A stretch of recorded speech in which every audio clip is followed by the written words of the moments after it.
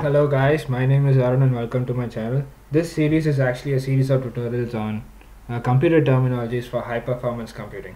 Now, in today's tutorial, I'll be explaining you guys some interesting concepts two interesting concepts which you have to keep in mind while fetching and handling data between memory, cache and RAM. Okay, these two concepts are called as temporal locality and spatial locality. Now, the terminology might look a little bit too big, but it's actually simple. Now, to explain this, let me explain you guys what's happening over here. Here's the thing. Let's say the same process went before. You have your processor, you have your cache, and your RAM. Okay, now here's the thing. Now you're giving this operation a plus b. Okay, you're giving an operation a plus b. Now here's the thing. Now your a is somewhere in one corner of your RAM and b is in another corner of your RAM. Now what happens is that now your processor will look for a. If it's available in the cache. It's not, then a will be written and a will be fetched in and then return. In one cache line it will be written a, and then maybe in some it will return, and then a will be used up. Now one more thing is when it tries to fetch b, if b is not available in the cache, then this line is cleared and separate and then b will be written in the cache. Now here's the thing. Now what does spatial and temporal locality mean is as follows. Now here's the thing. What if in this case what happens is that if the processor wants to access a, then the a, if it's not in the cache, the cache has to go to the RAM, fetch value a. So if you keep if they keep 2 seconds as the lag between the processor and the cache and 50 seconds as the lag between the cache and the RAM, to fetch a it will take 104 seconds. Okay, to fetch a it will take 104 seconds. To fetch b it will take 104 seconds. Let's say the cleanup time, the cache takes is infinite, very small. Okay, just ignore that for a while for simplicity. So to fetch a it will take 104 seconds. Fetch b, this will take 104 seconds. Okay, and now add a and b, it will take 1 second. So in total this will take about 209 seconds for the 209 seconds. Okay, instead of seconds, if you want, you can keep it as machine cycles. Doesn't machine cycles, then might be simple to, it might be easy to relate with. This might be much easier to relate with. So if you want, you can keep that, not a problem. The thing is, it takes 209 seconds for this entire operation. Now what is what does temporal locality mean is as follows. Here a and b are in separate locations. Instead, okay, the processor is here, processor, cache, okay, cache, and RAM is such that is here. And what I mean is, suppose if a is over here, b is over here, what I do is that if I know that a will be accessed often, okay, then what happens is that if I just write a over here in one cache line and b over here another cache line, okay, and then let's say I want to do this addition like 50 times, 50 times addition, meaning with the same instruction I'm going to do it 50 times. Okay, now what happens is that ideally speaking, if I had to go with this notation,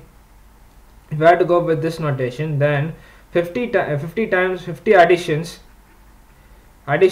will take 209 times 50 seconds. seconds to operate. Okay, isn't it? Now on the other hand, what does temporal locality means is as follows. Now what I do is, if I during the first addition, let's say I just fetch the value of a and b from the memory and keep them and keep it as it is, then for the first addition will take 209 seconds. Fair enough. The second addition will take only 1 second. Why? Because I don't have to fetch the data again and again and again. Okay, I'm not clearing the cache. Usually I just clear the cache right after every addition. Now I don't do it. I don't clear the cache. I just let the cache be as it is. So what happens is that the first addition will take 209 seconds. The second addition will take 1 second only, because the time fetching for the data fetching for A and B is not done. So what happens is that your speed is increased substantially. So what happens is that for 50 additions, okay, if you play the smart, 50 additions will take 209 plus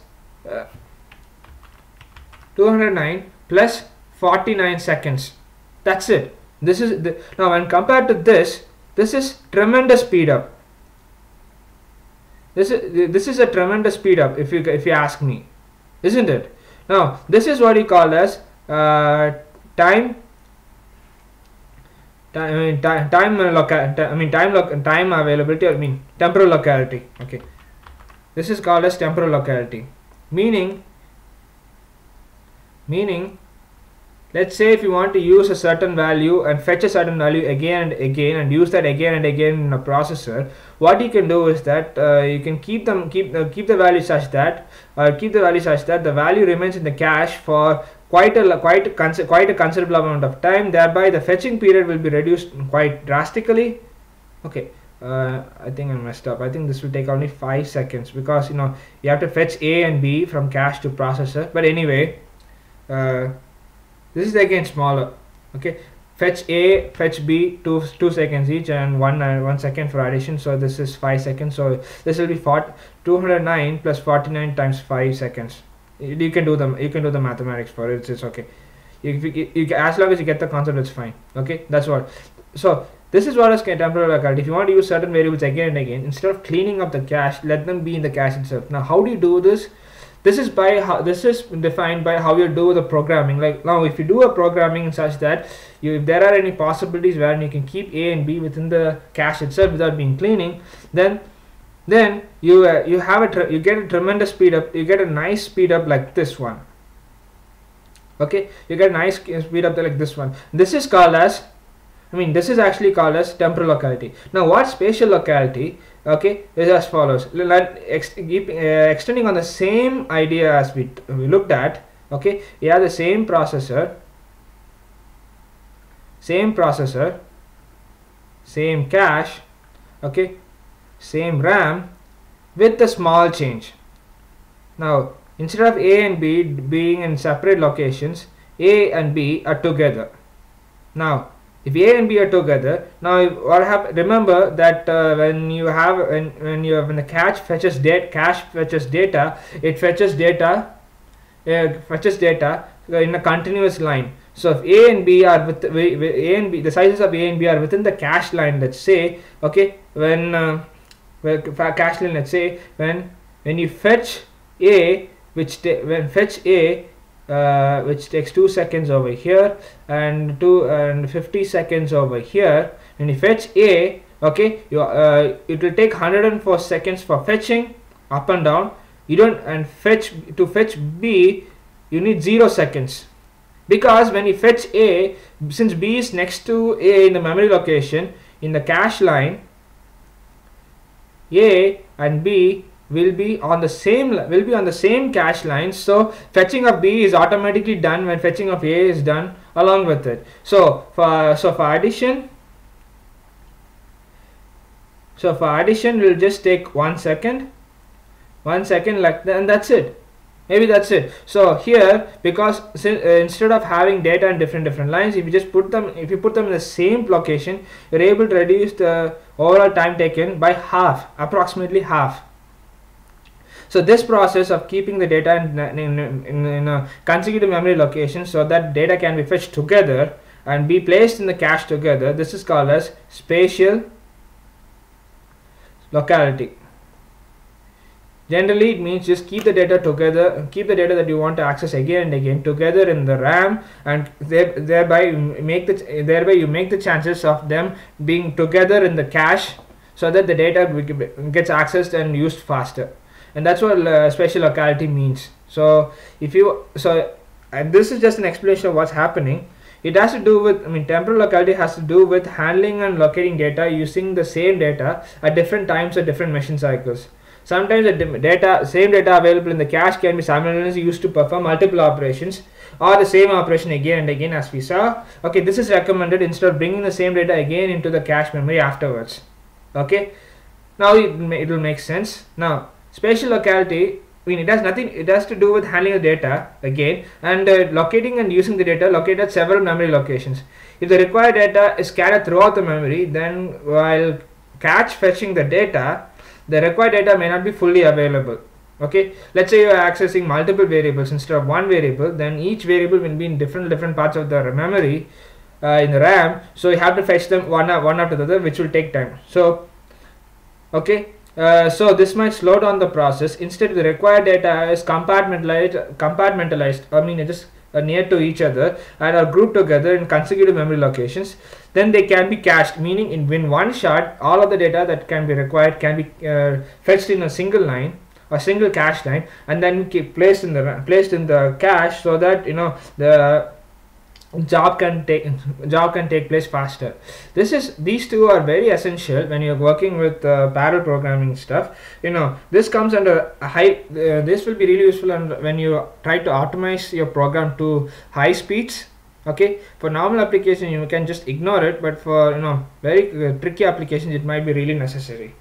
Okay, now with that, the spatial and temporal locality parts are over. In the next tutorial I'll be explaining you guys the threading, what a thread is, multi-thread is, and what multiprocessing is with a simple illustration.